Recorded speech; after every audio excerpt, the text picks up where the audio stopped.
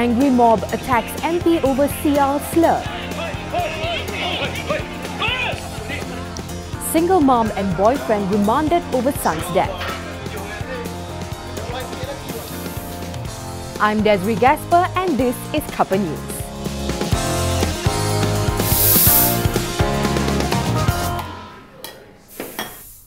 What is happening in Parliament? The war of words between Pasir Salah MP and Shah Alam MP led to an angry mob confronting Khalid Samad at the Parliament grounds this morning. Shah Alam MP Khalid Samad was attacked by an angry group from the Pasir Salah UMNO Youth Division who were unhappy that he called their MP Datuk Sri Tajuddin Abdul Rahman Menteri Sial. The scuffle occurred as soon as Khalid got down from his vehicle, which was parked next to the entrance of the Dewan Rakyat. Some even tried punching the opposition lawmaker, but it was the security officers that took the blows.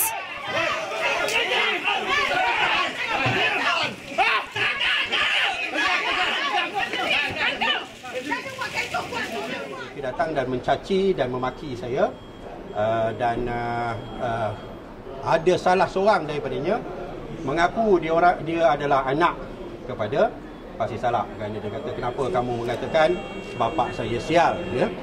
Itu merupakan satu pengalaman yang bagi saya hanya mengesahkan lagi lah, ya, apa yang saya sebutkan, ya, iaitu satu sikap yang tidak bertanggungjawab yang ditunjukkan pada pagi ini. Ianya amat tidak wajar dan tidak patut, dan saya pun telah terima, ya, surat demand letter, daripada Pasir Salah berhubung dengan apa yang saya sebutkan terhadap dirinya. So saya nasihatkan mereka, biarlah kami uruskan di mahkamah, ya.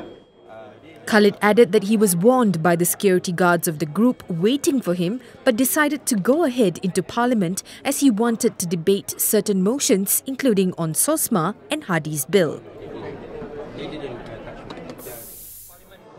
Meanwhile, Deputy Home Minister Datuk Nur Jazlan Mohamad assured that a full investigation will be conducted.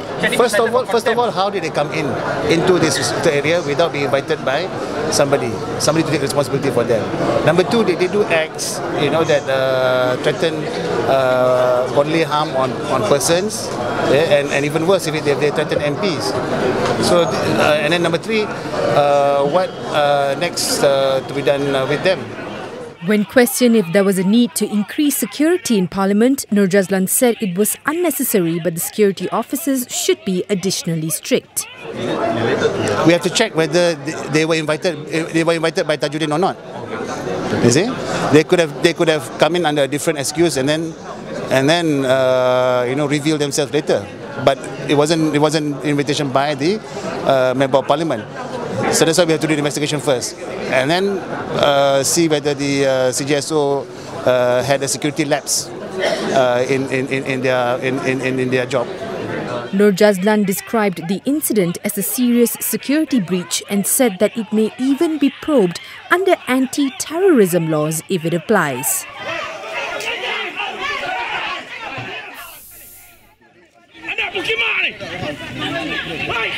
Now, police personnel on duty in Parliament have lodged a report on the incident. According to the KL Police Chief, Tajuddin's son, Firdaus, has been identified as one of the 10 men involved in the fracas.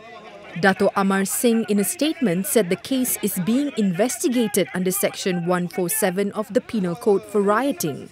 No injuries were reported, but all of those involved must come forward as soon as possible. Past President Datuk Sri Abdul Hadi Awang has tabled an amended version of his motion which seeks to strengthen the Sharia courts. He also told non-Muslim lawmakers not to interfere with matters pertaining to Islam. Usul yang berkait dengan penganut agama Islam sahaja. Yang itulah perkara agama Islam di bawah bid'ah, duli mulia, raja-raja, sultan-sultan, yang tidak sepatutnya diganggu oleh kalangan yang bukan Islam. Namun terdapat ahli-ahli politik bukan Islam yang saya percaya mereka tidak mewakili masyarakat bukan Islam seluruhnya. Lebih untuk mendapat political mileage. The unexpected tabling of the bill prompted strong opposition from MCA. No, I've mentioned before, MCA position is very clear that we can't support a private member's bill, okay? Irrespective whether it is amended or not amended, it's a private member's bill. We can't support. MCA will support the government's bill. Minister in the Prime Minister's Department, Datuk Sri Azalina Othman, however, advised MPs not to jump the gun. This is a private member's bill. Dia tak habis lagi. It's still a motion apa. So how government to comment? Belum debate, belum vote on. So still premature for government to comment. It's about. Meanwhile, Deputy Prime Minister Datuk Sri Dr. Ahmad Zahid Hamidi met with Sarawak Chief Minister Tan Sri Adnan Satim in Kuching and assured him that Hadi's bill is not to pave the way for hudud law. Undang-undang 355 ini memang telah wujud dan ianya pernah dipinda pada tahun 1984 dan ianya tidak akan dibentangkan oleh kerajaan pada sesi persidangan parlimen kali ini. The Deputy Prime Minister has already said this is not hudud law. If it is hudud law, we will oppose it. But he just said it is law. Adnan has already instructed Sarawak's Barisan MPs to vote against the bill. Bersih 2.0 has challenged the IGP to show proof that the arrest of its leader, Maria Chin Abdullah, is not related to the Bersih rally. In a statement on Thursday, the election watchdog said Tan Sri Khalid Abu Bakar's claims that Maria's detention under SOSMA was based on documents confiscated from the Bersih office last Friday were outrageous and have no basis whatsoever. It said that it is aware of what documents were taken from the office, so it is absurd to suggest that any of it can be linked to a threat to security. Meanwhile, the Bersih chairperson's sister, Cynthia Chin, urged the government to release Maria immediately.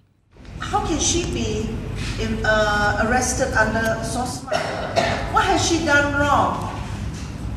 You know, she's not a terrorist, she's not a criminal, and if they say that she wants to topple the government, why bother with electoral reforms?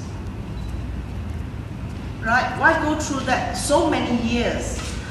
And I think the kids were trying to be very strong, and that I really admire her 3 kids. And I was almost in tears, but I said, no, I have to keep strong for the kids. And the kids also kept strong for me. We kept strong for each other. Until Sunday, suddenly we heard that we can go and visit Maria. We went, and that was the only time I really told my father what happened. After the visit, he went home. He was quiet. He hardly talked, you know. And you go inside the house, it's so felt. It's felt.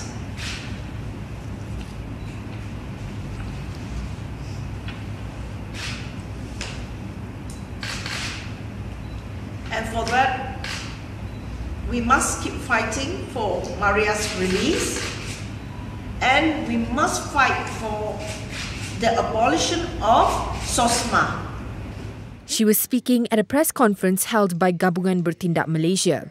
Maria was detained in a pre-Bersih 5.0 swoop by police and is being held at an undisclosed location. Also making headlines on Thursday, police have remanded a single mother and her boyfriend for 7 days following the discovery of her son's decomposed body and physically abused daughter at their flat unit in Paya Nahu near Sungai Petani. The woman told police that her boyfriend had beaten her 2-year-old son to death on November 9th. Initial investigation revealed that the couple who tested positive for amphetamine had physically abused the 2 children. Proton launched its new compact MPV called Ertiga, the second MPV launched by the company after the Exora. The Ertiga is the first energy-efficient vehicle and is a collaboration between Proton and Suzuki. It is available in two variants, the Executive and Executive Plus, and is priced between 58,800 ringgit and 64,800 ringgit and comes in 4 different colours. The Star held the second edition of its Golden Hearts Awards, which celebrates Malaysia's everyday heroes from all walks of life. A total of 13 winners were handed the awards by Transport Minister Datuk Sri Liao Tiong Lai, along with a trophy and 3,000 ringgit in cash. This year, the awards had an additional category called the Star Gamuda Inspiration Award towards a moderate Malaysia, which was bagged by University Malaya lecturer Dr. Rus Aslina Idrus and her students for their pop-up store project called Kedai Jalanan. The award comes with 50,000 ringgit cash. In other news, a rescue operation was underway after a platform under construction at a power plant's cooling tower collapsed in eastern China's Jiangxi province. At least 40 workers have reportedly been killed. An unknown number of workers remain trapped hours after the platform collapsed at 7 a.m. local time. The Japanese capital was hit by its first November snow in 54 years. The snow, which began as sleet around dawn, was sparked by an unusual cold front spreading over the Tokyo area that sent temperatures down to near 0 Celsius. Though Tokyo does see snow at least once a year, it usually falls in January or February. An Australian has set the Guinness World Record for the highest basketball shot, launching the ball from the top of a huge Swiss dam. 28-year-old Derek Harron flew all the way to the Swiss Alps with his How Ridiculous team members to score the impressive record from the top of the Moyvizzen Dam, one of the highest dams in the world.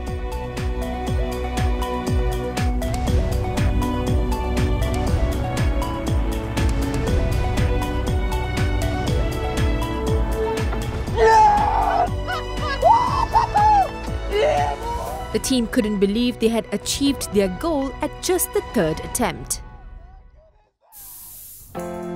Thanks for joining us on Cuppa News. Good night.